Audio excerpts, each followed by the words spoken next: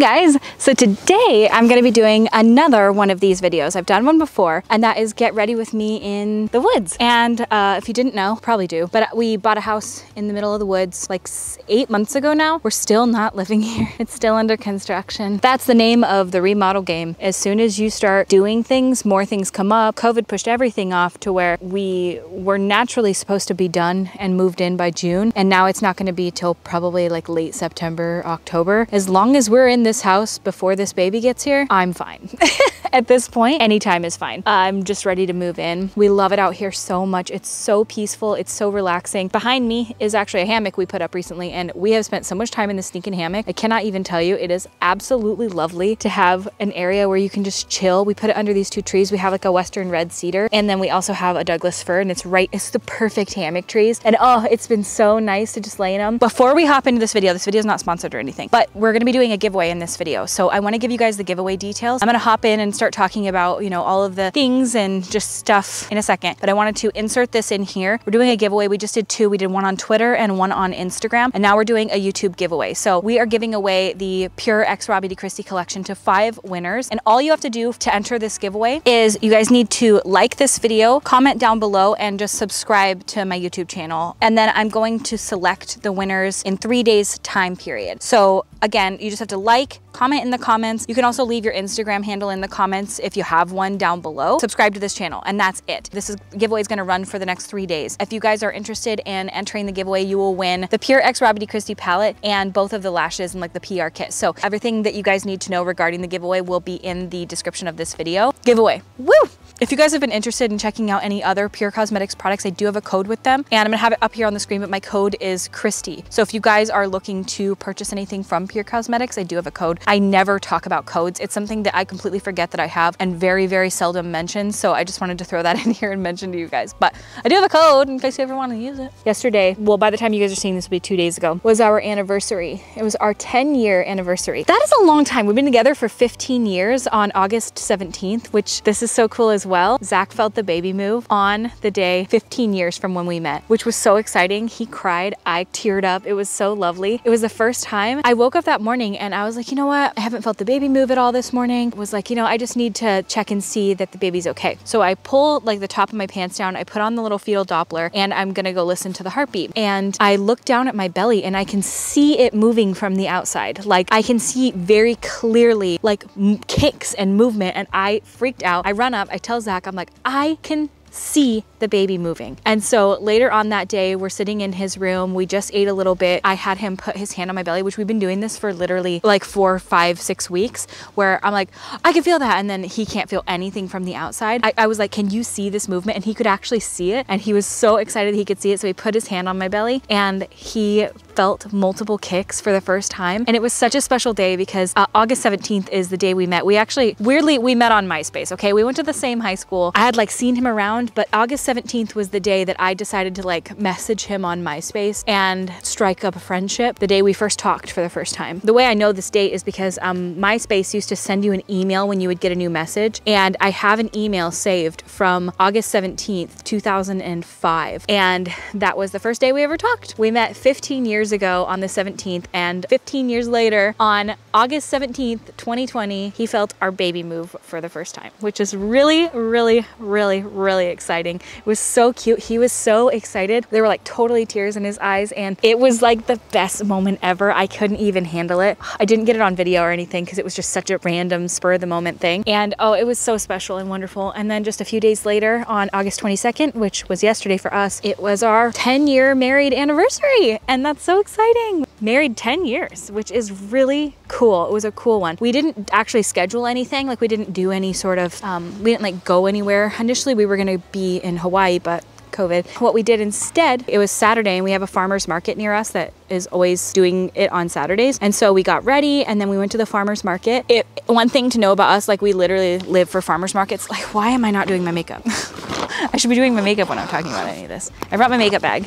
It's a big one. That's what she said. We are huge into farmers markets. There is something so special. If you've never been to a farmers market, there is something so wonderful about seeing the things that everyone has grown or handmade, and they sell them, and they are passionate about the things because it's their own product. It's not like going to the store and just picking up, you know, garlic. It's like you go to a garlic farmer's, you know, booth, and they have all the garlic and they have all of the like things that they've made, and they grew it themselves, and they're passionate about it, and they have their business card, and you know that the people at the booth are the people that made the stuff. Like, it's incredibly important, at least to us, to keep local businesses afloat, because not that we keep them afloat, for crying out loud, but if they don't sell stuff, they don't stay in business, and we want local businesses to stay, because it's just really important, I think, to support people and their small businesses. I mean, it's just, it matters to us, at least. So we make it a point to buy stuff. We got some really cute stuff, 2 different types of salve. I love buying different like massage oils and salves and soaps and stuff like that.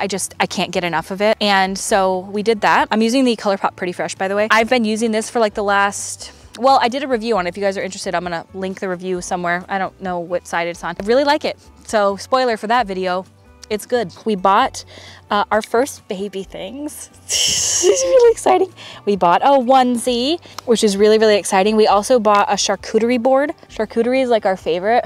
I can't have it when I'm pregnant because it's literally all things that you can't eat when you're pregnant. I freaking love it. And we bought that, and it was like homemade from this really awesome local woodsmith. It's really, really cool stuff. He also carved 2 knives. They're like cheese spreading knives. You know, it's just cool that somebody spent all that time making these things. And I should shop on Etsy more and shop from more small businesses. If you guys have any that you think that I would love, I love like really rustic, like handmade pottery. If you have any like baby toys that you think that would be really cool, that are like handmade, I would love that. And it just makes me sad because I've seen so many local businesses around us go away, and the places that have been around my entire life, gone. And so it hurts me to see companies struggling. And so I try to shop locally if I can, but it's really hard because so many places have closed that sometimes you have to resort to online shopping. All of the malls in Washington are basically closed. I mean, we grew up with these malls, you know, places where you could just go browse around with your family, go Christmas shopping. They're gone. And it's so sad because these are places that I remember like just 15 years ago when Zach and I got together. We would go hang out at the mall all day. We would go walk around. We would go get food at the food court. We would go shop at stores all day long. We would browse. We would hang out there. Like, it was a place that we spent so much time, and it's gone forever. And it's actually closed down forever. And all of the malls basically around here, like I went into one of them a few months ago, and obviously because of COVID, it's made it so much worse. It was a ghost town, you guys. It was literally like, let's say the mall could hold 200 stores. There was maybe like 20 in the whole mall, empty. And it made me so sad because these are things that we're never going to be able to get back because of the internet, you know? And it's sad to see in our time just how fast that happened, you know? And I get it. The convenience of the internet is something that, you know, it is so convenient to shop on Amazon. And that's what makes me so sad, is that I get it. I wholeheartedly get it. I'm not sitting here trying to shit on Amazon.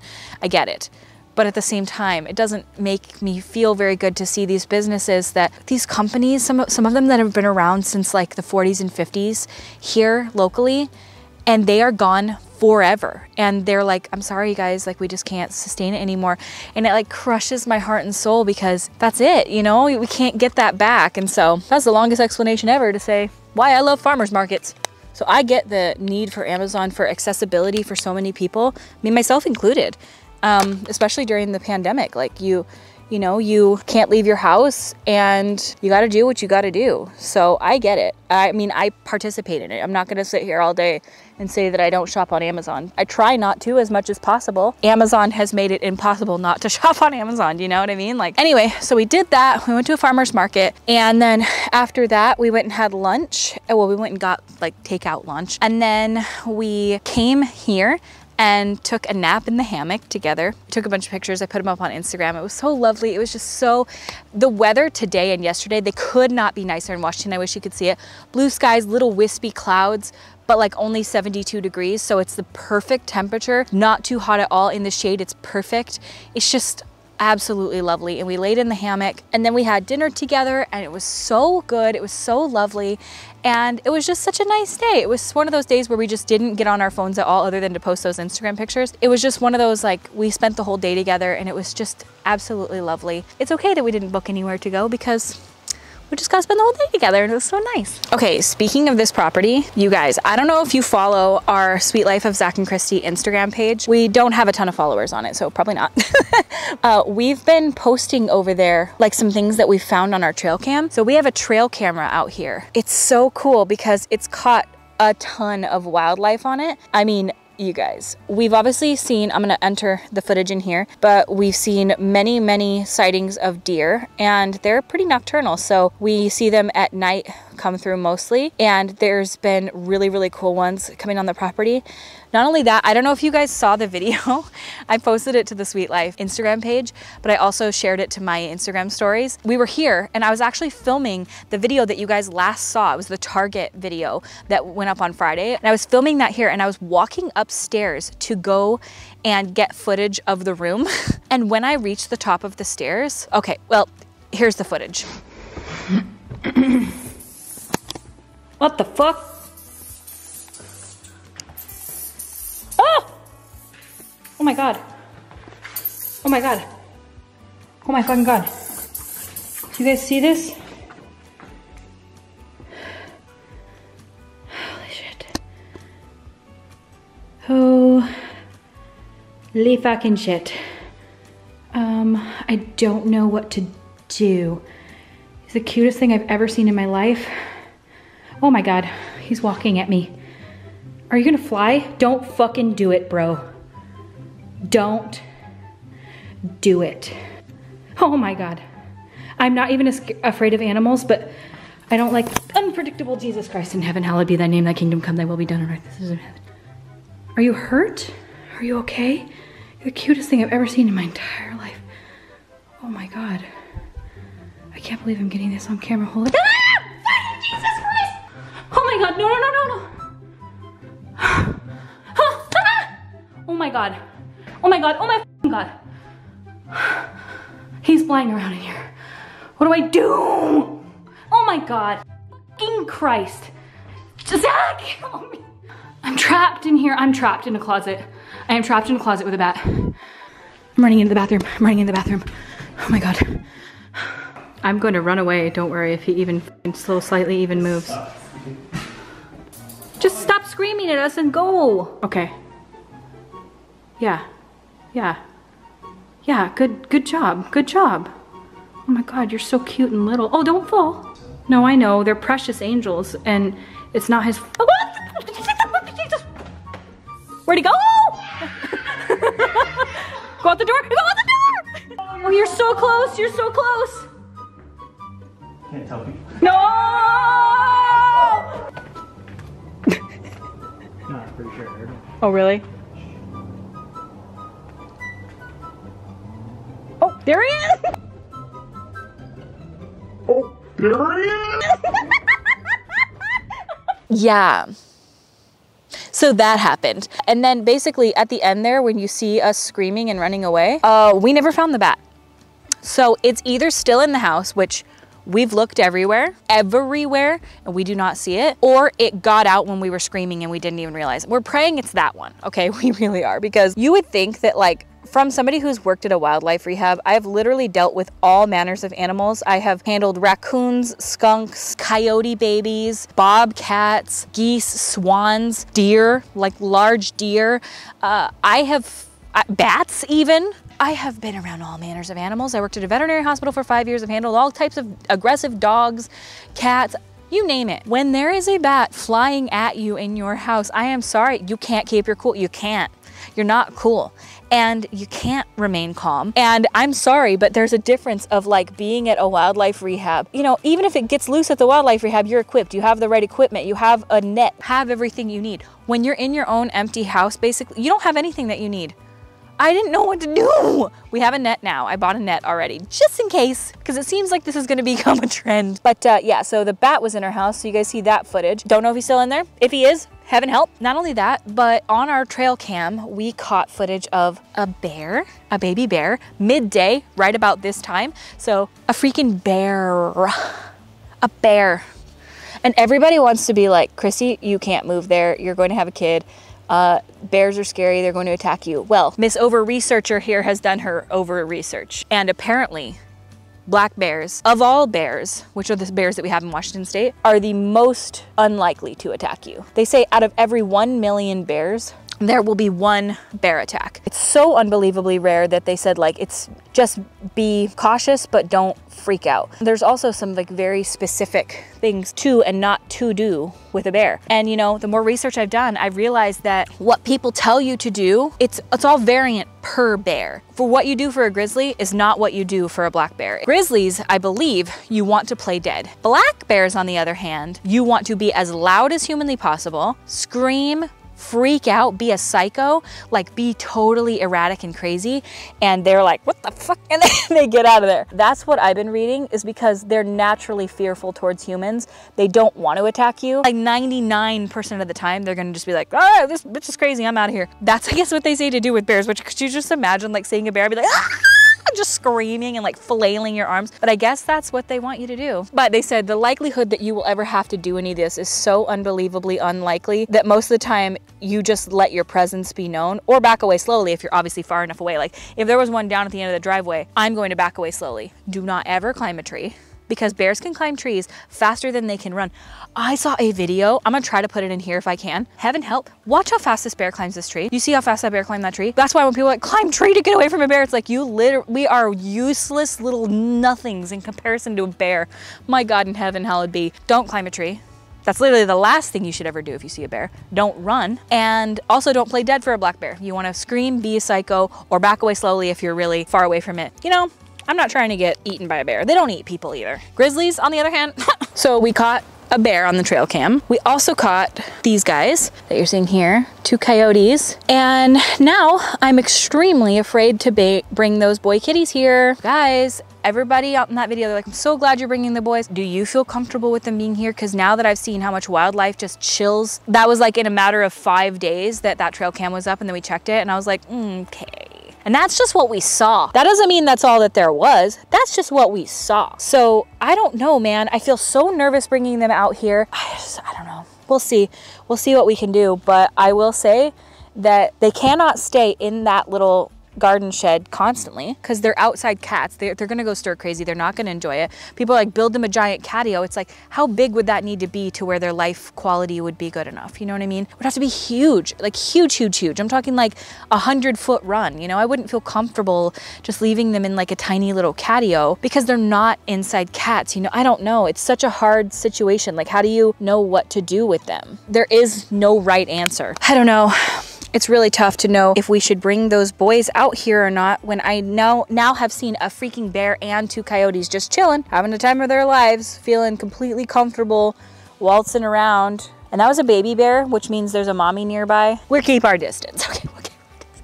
What's weird is when you're here midday, you don't see this wildlife, but knowing it's just lurking right beyond what I can see, it's not a great feeling. I mean, it is great. It's wild, you know? What did we think moving out in the middle of the woods? But I know that there's a lot of elk around here. We saw an elk, we didn't see it on our property, but we saw it really close by when we were driving from here one day. And it was like, it was so cool because it was chest deep in some water. I'm gonna use my palette. I'm gonna kind of do a mixture of It Just Does and Told You, I think, and just kind of do like a little wash of color on the lids. We're like collecting rocks because this yard is extremely rocky. And he heard a scream, and it was over there by like this little woodshed that we have, and he heard a scream, so he runs over to see what was going on. And he was fully expecting to see, like, I don't know what he was expecting. He thought it was going to be like a hawk getting something, and he said it was this tiny little weasel, like a scrawny, he said it was like a third of the size of like a ferret, and it was killing a large bunny. And he said as soon as it looked over and saw him, it grabbed the bunny and dragged it into the bushes, and he was horrified. But he was just so shocked to see like a weasel, for crying out loud, killing something so big. I mean, that's kind of what it's like out here, man. It is. Most of the time you see nothing. Like, you'll see a little hopscotch and robin every now and again. You'll see a little bun, but you don't see a lot of this stuff. But when you spend enough time here out and you're like really quiet or paying attention, there's more than you realize. Zach, he was here one day. I wasn't even here. He was here and he called me and he was like, Kristi, there is something in our house. And I was like, oh my God, what is it? And he was like trying to figure out what it was. He's like, I heard something. I thought it was a raccoon or something because it was so loud. It was banging around in the house. He's like, it was a freaking tiny little squirrel. He has chewed all of those little vent holes out. All of them. Just all of them. Why not one? You only needed one place to get in. Why did you need to chew like 70 of them? Like literally all of them are chewed out. Now we have to replace all of that. And he's so stinking cute.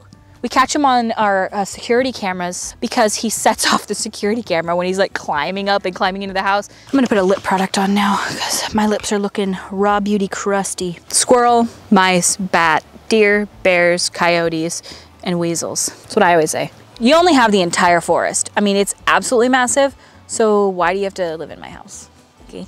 I want to buy a Honeycrisp tree, like Honeycrisp apples. Tell me if those aren't the best apples. I wish we could grow citrus here in Washington, but it's just not hot enough long enough. We can grow peaches though, and we're gonna get an espalier tree. I don't know if you guys know what espalier is, but espalier is really, really cool. It's basically a way of pruning a tree to make it almost a two-dimensional tree. So instead of it being like a big bushy tree, you prune off all these ones, and you leave really thick, good fruit producing branches kind of in the center. And because you've pruned off all of those branches, all of the energy of the tree is now going into creating really great fruit on those existing branches, but you can also train them into shapes. So I'm going to show you guys what espalier looks like, but it can look so cool. And we're going to get one of them. I think we're going to do either a pear, an apple, or a peach right up next to the house and espalier it like around the windows. And it's going to be so cool. I cannot wait. But we're going to have an orchard down there as well. We have so many ideas, and we've really been neglecting the second channel, not because we don't care about it. We care so much about that channel, but because frankly, keeping up with this channel alone has